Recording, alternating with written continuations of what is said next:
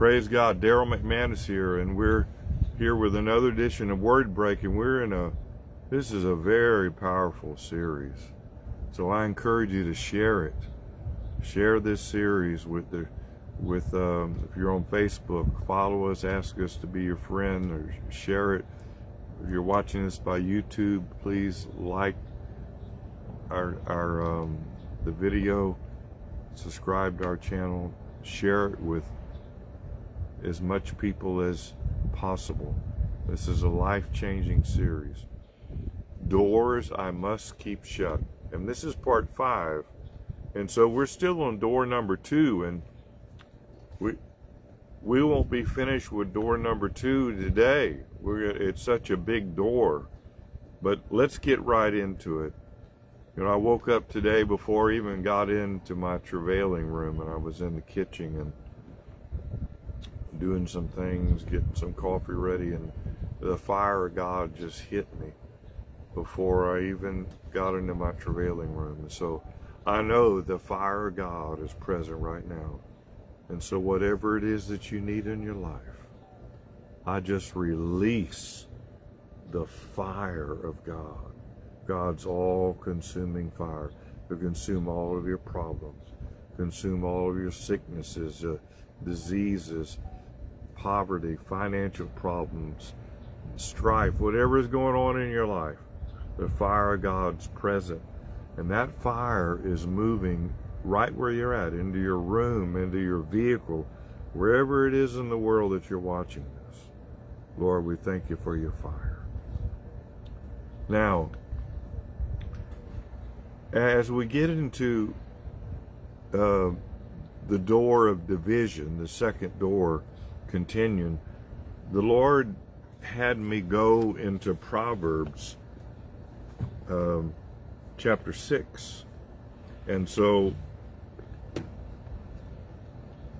Proverbs chapter 6, so I got different resources here. So I got physical Bible, I got another phone here, apps and different things. And so Proverbs chapter 6, starting with verse 16, says this: these 6 things the Lord hates. If you want to be successful in life, you need to love what God loves, and you need to hate what he hates.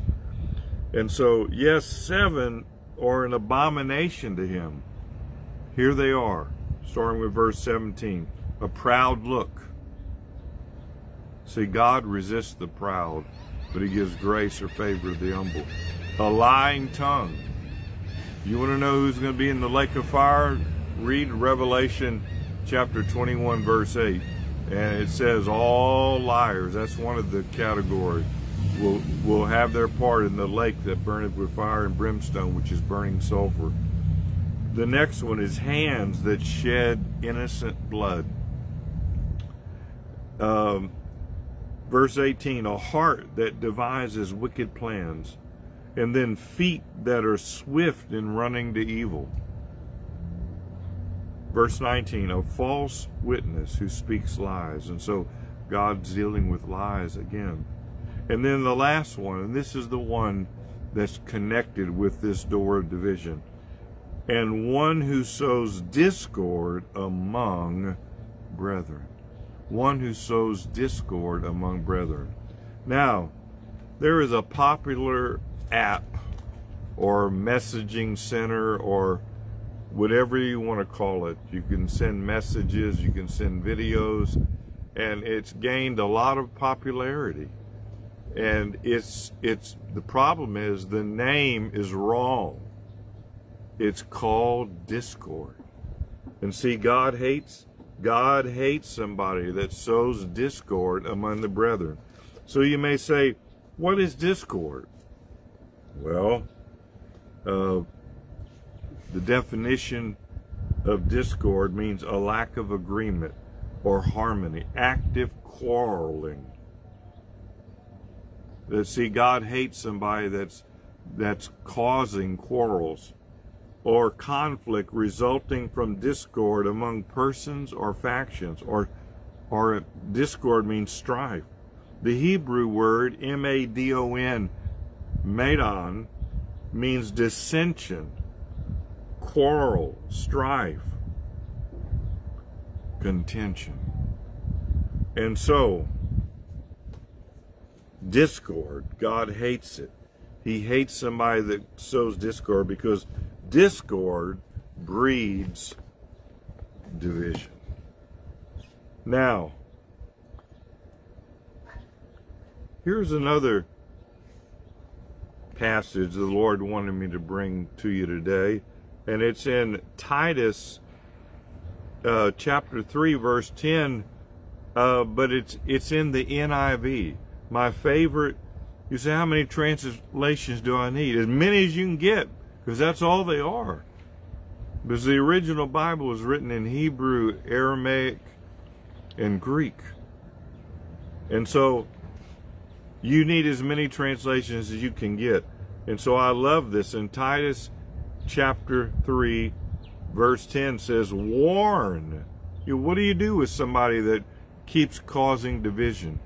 Warn a divisive person once. And then, now if they don't stop, and then warn them a second time. Now, God only gives them a second time to see if they're going to stop. Notice what it says after that. After that, have nothing to do with them.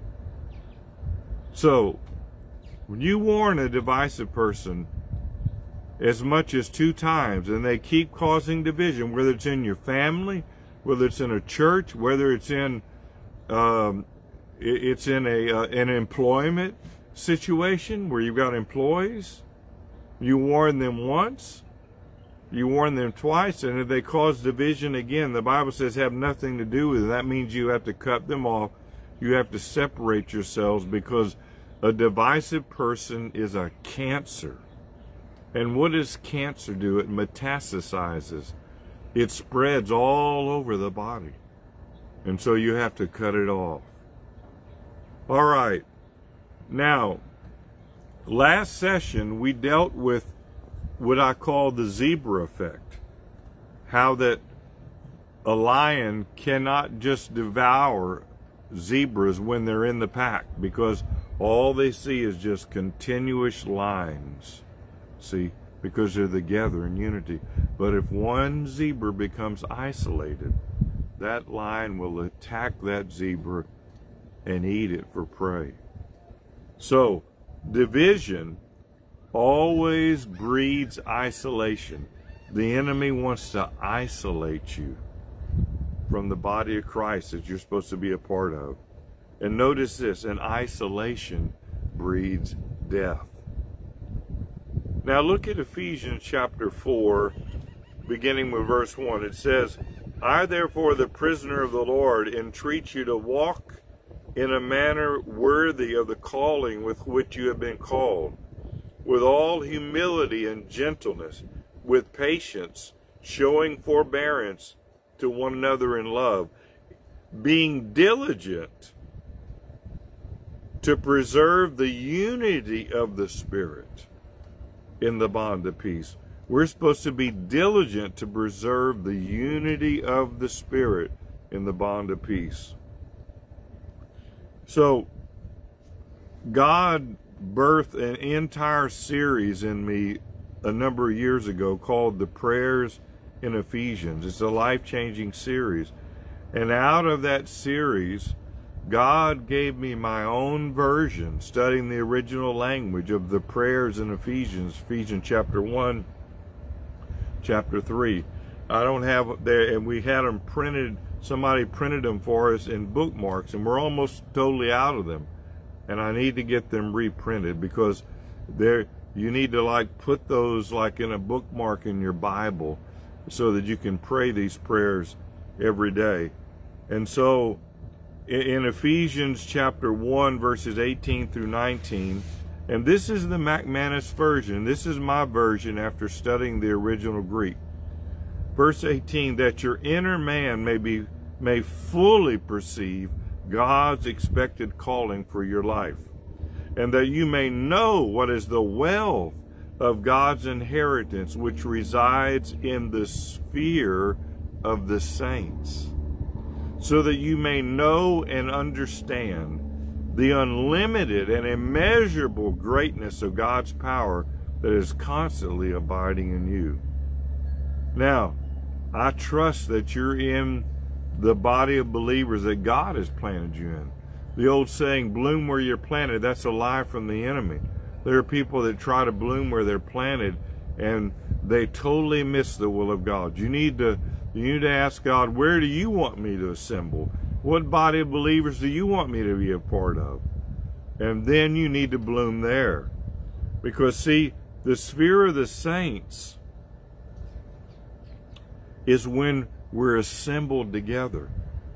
Hebrews chapter 10 verse 25 says this, not forsaking or neglecting to assemble together. As believers, there's a whole lie going across the world right now that you don't have to come together as a body of believers. You don't have to assemble. That's a lie from the enemy.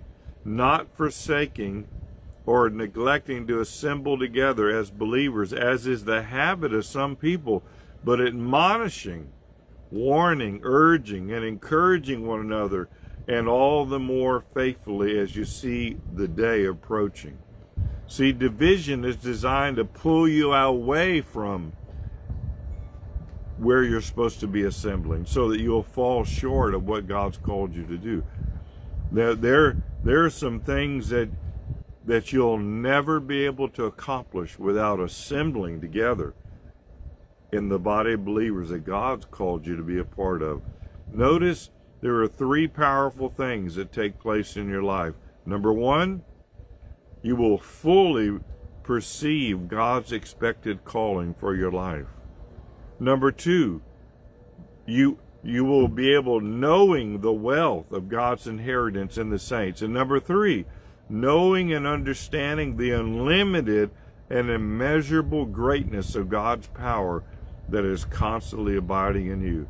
If the entire body of Christ across the world could walk in these three areas, we'd see a worldwide explosion of revival virtually overnight.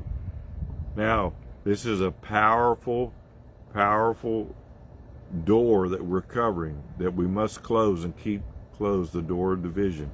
We're going to continue next word break. You don't want to miss it. God bless you.